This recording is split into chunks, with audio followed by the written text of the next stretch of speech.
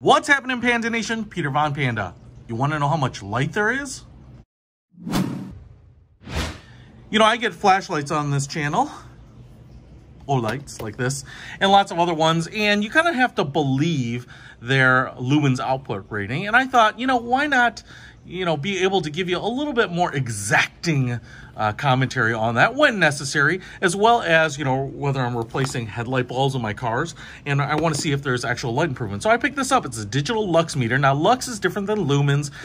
You can actually get like tens of thousands of Lux, as opposed to like that are equivalent, I think, to like 1,000 lumens. So it's a little bit different measurement scale, but this little bad boy was really cheap, and I guess I should have expected it to be. It's a little handheld digital Luxmeter, and I'm excited about using it. I've never used one before, and hopefully it will be pretty self-explanatory. A little plastic on the cover here, and very light. It kind of feels like an OBD reader. We have a power button here, mode and hold, little LCD screen, and then I think this is the cover that pops off, and then we get a little, looks like a little motion sensor dome, but that's going to give us the light reading. And then on the back side here, where we're gonna have to install some batteries right here, and it looks like it's gonna run on a 9-volt. So let's get one of those. All right, got a 9-volt battery installed there. Guess where I got it from? Yeah, Walmart. Go ahead and close that up. Now, if I just hold the power button here, boom, sucker comes on, and guess what? We have 0 lux. The sensor there is all covered up. If I pull it off, I wonder if it'll register. Oh, there it is. Look at that. 272 lux right in this room. And this is a pretty well lit room. I've got my umbrella lights up and stuff. So we have almost 300 lux here. And the range goes up to 200,000.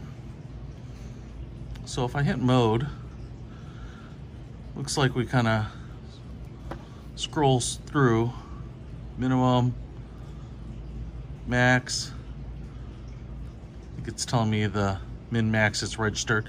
So and then if I hit hold, looks like it'll just grab that and hold it there. So if you're trying to set up something and you want to just grab what the current light level is, maybe you're setting up for a shot, filming something, gonna take a photo, you can certainly do that. But man, this is pretty cool. Definitely working. And I also have a flashlight on the back of this iPhone, and I thought I would hold it up there, and boom, look at that. We're getting a jump on the light meter, as one might expect.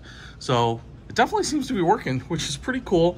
And like I said, this is gonna help, be able to test whether headlights, bulbs, or anything I install are actually working. So just hold it there and turn it off, I'm assuming. Okay, that's it. So, hey, if you want to pick this up, maybe your application, professional photography, filmmaker, whatever, for a few bucks, I think I got this for like $13. You can make sure that you're consistent, you know what you got set up. Check it out at the link in the description below. Peter Von Panda, out.